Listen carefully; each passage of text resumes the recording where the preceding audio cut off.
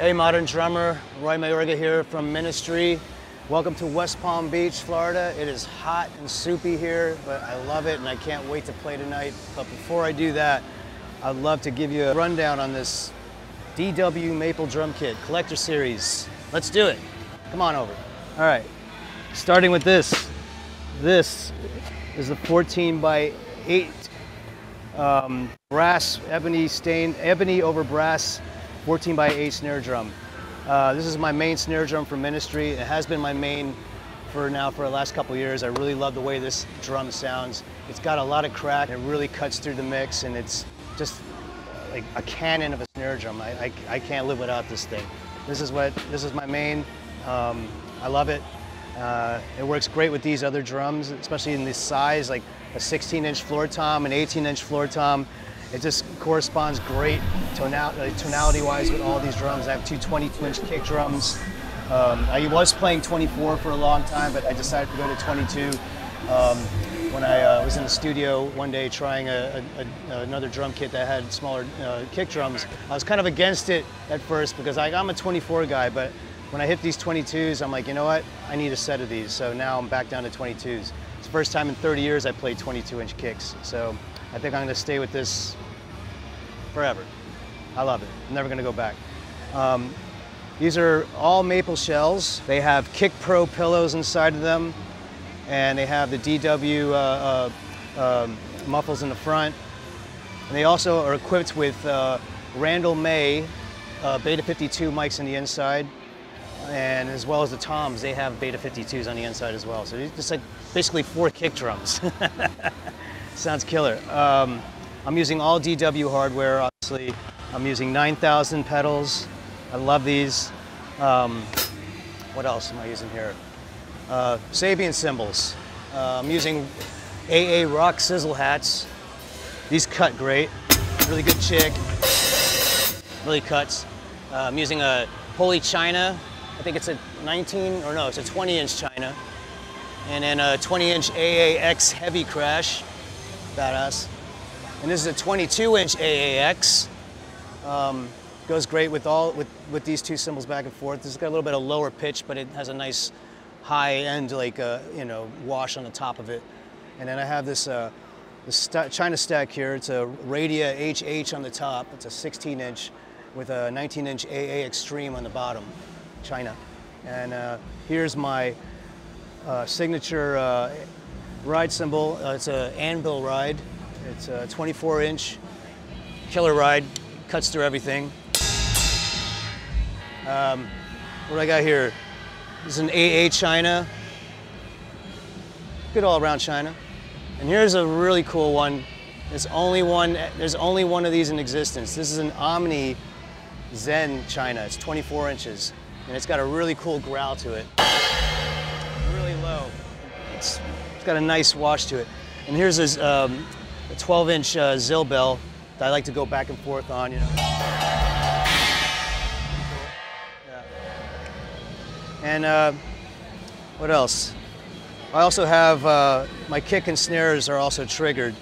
I'm using a 2-box sample box that is in here. As you can see, it's a Drum It 5 2-box. I can make my own samples and I can put them in there.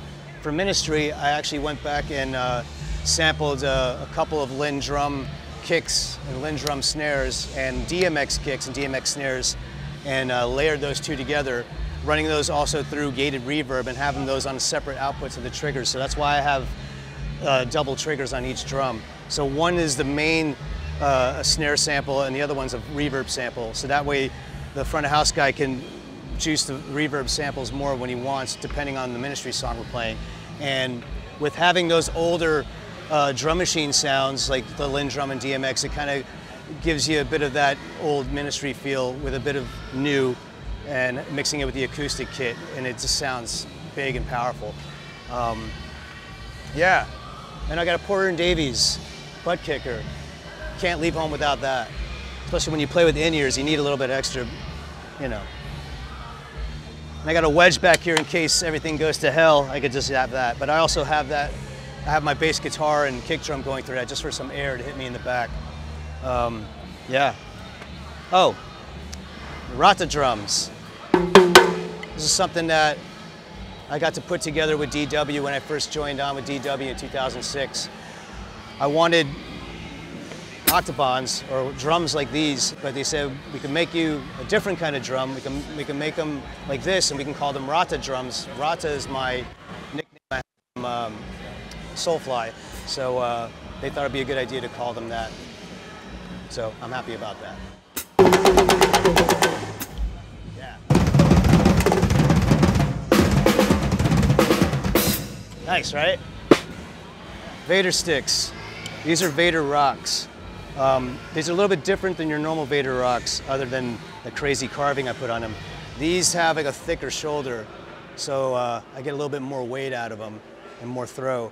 And this grip here, a lot of people ask me, why do I do this? I do this so when it gets all soupy and sweaty at some shows like today, you never have to worry about these things slipping out of your hands. And yeah, people say you should use gloves, you should use tape. I don't like using gloves because I like the way the stick feels in my hand. I don't like using tape because it throws off the weight of the stick. So I don't mind these splinter things sticking into the calluses, and my hands don't get cut up. A lot of people say, oh, your hands will get cut up. I'm like, no, if you got calluses, your hands won't be cut up, and it's fine, you know. And they soften up after like a few seconds anyway, so it doesn't hurt. It just feels good in the hand. You get a little more confidence. You don't have to worry about it slipping away or you monkey gripping it because you're gonna think it's gonna slip away. It just makes you more at ease subconsciously, and you can play a great show and not worry about it. That's why I do it. And I actually learned this technique from guys like Vinnie Paul and Mike Borden. Those guys showed me how to do this. Thank you, Vinnie.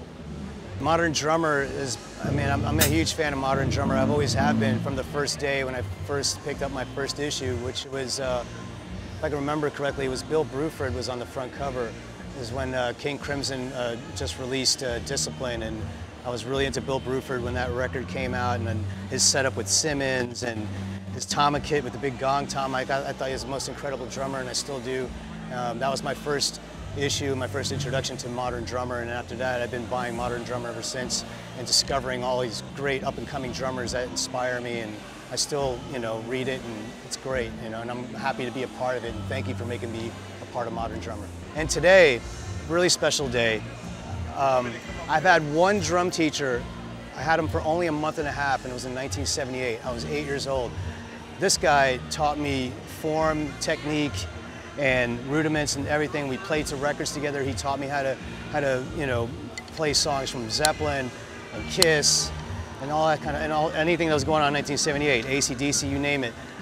We haven't seen each other in over 45 years, and by chance, we found each other on Facebook, and I'm seeing him for the first time in 45 years today, as of like 15 minutes ago. His name is Charlie Sino, badass drummer. I can't believe you're here. Get up here.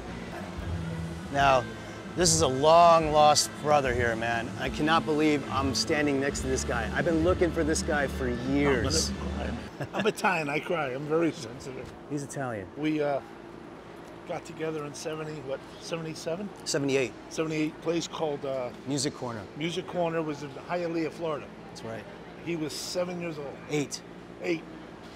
He always corrects me. And he was a hard hitter back then. He liked to hit the drums, and he just wanted to go crazy. And I said, you need to learn the rudiments. So I taught him the rudiments. And when I watch him play, I see him apply the rudiments to his solos, or, you know, to the band or whatever. And he taught me how to hold my sticks correctly. I told him how to hold the sticks correctly. Right. He was holding them like this. But he was a great student, and I can't believe where he's at now. He's amazing, and I'm so proud. I'm really proud. It's awesome. It's I'm overwhelmed. Me too. This is crazy. This is just crazy. And thank you. No, thank you. And I love you. I love you too. Thanks for getting me started. This guy got me started, man. You were like right at the beginning of the journey. Why? Thank you. How I got here. Well, I saw your potential, and it paid off. Thank you.